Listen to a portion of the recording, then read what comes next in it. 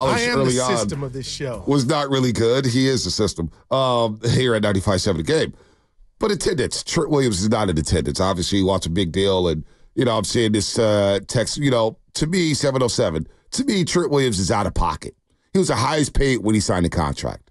But again, yesterday's price ain't today's price. Okay. And when Trent Williams is playing at a high level as an all-pro, and he's going to be on a top one, what is he going to be in the top 10? Top 5 in the top 100, and that means something to a lot of people, especially fans and these players. Well, he's looking at this new money get thrown around. It's like, oh, hold up. I'm not walking into the season, week 1 against the New York Jets as the 6th highest paid offensive lineman in football. Oh, no. Come on, John Lynch. We got to bump it up. So the Niners just said, hey, look, we know this was happening. We knew we were prepped for this. We were talking about it. Then what the hell is taking so long? Well, we do this thing in football where it's like, well, you could cut a guy at any time. It's like the Niners were trying to cut Jimmy G for like 3 years. Yep. And when the way the contract was structured, because at the time he had leverage, they couldn't. Right? Yep. Remember that? They literally couldn't. They couldn't get rid of the guy. So like there's a happy medium here. I'm not saying that guys can't get what they think that they're worth, but where do we draw the line? I guess is the question that I keep coming back to. I had a good year. 5 other guys signed. Does every year, every contract need to be renegotiated? Because it sure feels like that. It just feels like that. If you're a big player, by the way, some breaking news in the NBA. After 14 seasons, Gordon Hayward is retiring. Gordon Hayward, 2017 NBA All-Star in Utah. Wow. Obviously played for the Jazz, Celtics, Hornets, Thunder, had the gruesome injury day 1 of his Celtics tenure against the Cleveland Cavaliers where he had that gruesome injury early in that basketball game. Gordon Hayward retiring from the game of basketball. All right, back to football here. Trent wants the bag. Ayuk wants the bag. What's going on with the 49ers here and there? Let's start with this. Let's have some fun. As you're listening to 95.7 The Game, KGMZ FM and AC1 San Francisco, an Odyssey Sports Station. Always live on the free Odyssey app. We're going to talk a lot about Brock Purdy today. And not necessarily his money, but some of his Tom Brady quotes. And in the top 100. Brock Purdy named the 28th best player on the top 100 list. Too high, too low, just right. Now, he's above some big-time names. One being Joe Burrow. Fair? Not fair? Well, are we basing this off last year? If we're basing it off last year, I think maybe he's too low. Well, okay. The top 100, are they saying based off what you did last year and then going into this year? Well, the players vote on it. Players vote on it. Joe, top 100 is usually based off of the last season, right? Because guys drop out, guys drop in, guys drop out. So if it's based on last year, so if based on last year, well, if it's based on last year, then Burrow's hurt. If it's based on last year, Brock Purdy's too low on this list. Yeah, but you have guys for example, Fred Warner, I believe, was 11 on the list. And so it's not just quarterbacks; it's old players. I understand. So if I was doing the ranking, on the Niners, and I don't know where he's going to end up landing, but CMC's clearly the best player on the Niners. And if you want to say Fred Warner is 15 slots higher, give or take, then Brock Purdy, fine. If they flip-flop, I'd be fine with that too. People are going to dilute Purdy because he plays with a lot of really good players. I don't think it's fair. I don't think it's real. The fact that he's 28, to me, it's pretty respectful. I think it's pretty respectful. I don't think it's anything to be outraged over. Well, do you?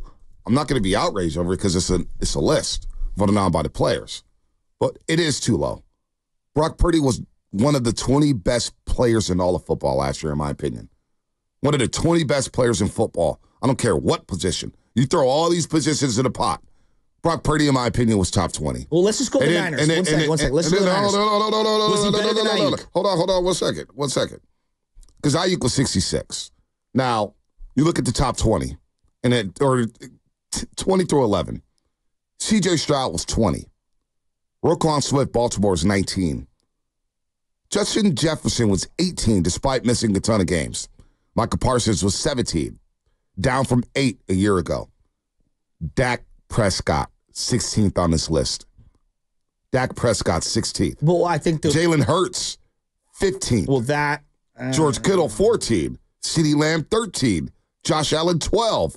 And Fred Warner, 11. So to me, that's obviously we're baking in resume when we're doing these things. But it's based off of last season. I'm saying the players are. I'm saying the players are going to have, they're going to give Justin Jefferson the benefit of the doubt. And I don't agree with it, but what they're probably saying is well, Dak doesn't have an all-pro running back. Dak doesn't have an all-pro tight end.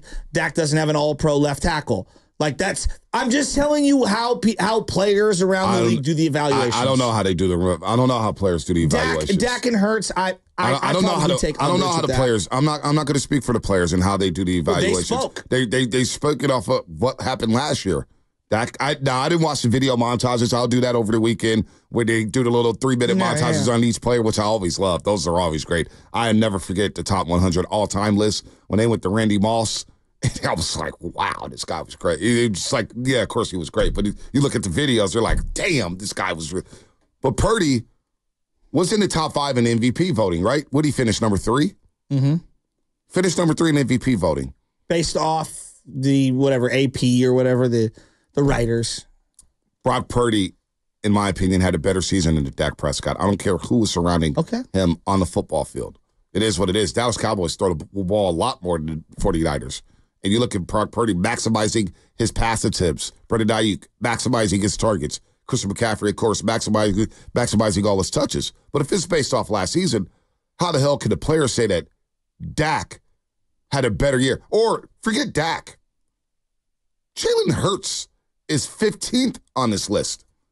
Jalen Hurts have a better year than Brock Purdy? No, and he has weapons too. He has a lot of... No. A.J. Brown could arguably be a top 5 wide receiver. Devontae Smith arguably could be a top 10 wide receiver. If Dallas Goedert is healthy, he arguably could be a top 10 tight end. His offensive line, Lane Johnson, Dickerson, Jason Kelsey last year, his line was legit. And DeAndre Swift ain't no chump at running back. So Jalen Hurts is 15th. Brock Purdy's 28th. My argument is Brock Purdy's too low. Well, I think, and again, that's fine. 28 is fine. I have zero issue with it. I'm just saying. No, I know, but here's what I would say to you. When the players do this, I don't think players grind all 16 or 17 weeks of film for every single player. Like, it's, hey, did we play you? Am I watching you? And I think that if you think about a couple of the standalone games, not the Sunday night games, because I'm not sure how many guys on Sunday night are fully tapped in. Oh, these players watch. You see the receiver, Doc? These players are all watching other games. No, I know. Watching everything. But they're also celebrating on Sunday nights. But they watch football, and then you got to think a lot of these teams play each other. But this is or for example, not to cut you off, but these players are watching film. They may not play the 49ers, but they may be watching the opponent that plays the 49ers. Yeah. So they're sitting there thinking, oh wow, you see what Purdy was doing to the defense? But I'm going back to, and what I'm saying is that the standalone game that really sticks out, I think, for a lot of people, is probably the game against Baltimore, because everybody's at home, they're with their families, they're in front of the television. That was a big-time game, right? It was, a lot of people were watching. It's the Baltimore Ravens versus the San Francisco 49ers. And I think a lot of people probably watched the Green Bay game on Saturday night in the playoffs. And so I do believe that that's going to be baked into some of these evaluations. What about the Cowboys game on Sunday Night Football?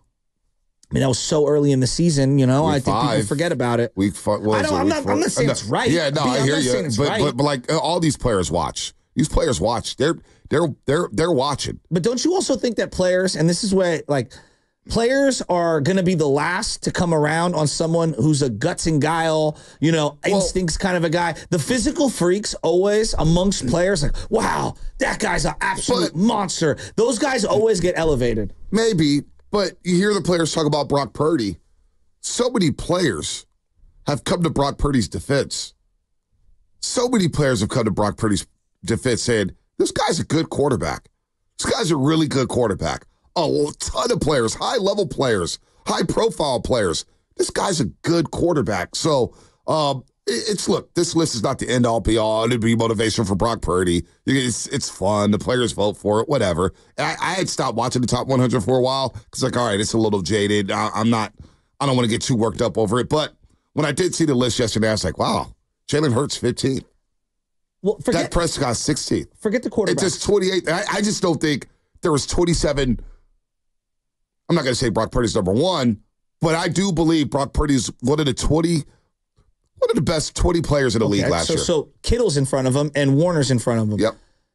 I don't think Kittle's season, even though I know blocking and respect and there's all these, I don't think Kittle's season was better than Purdy's. So I don't think Kittle should be higher than Purdy. If we're just going there, okay, right? Let's go there. Just going there. I agree. Like Fred Warner, man, Fred Warner had a DPOY type season. He had a monster I got no year. problem with But Fred Warner. To me, they should be closer, right? In the numbers. I don't think that, and I'm not trying to rip Kittle. I thought Kittle had a really good bounce back. Actually, it was a great season. I mean, he had a great season.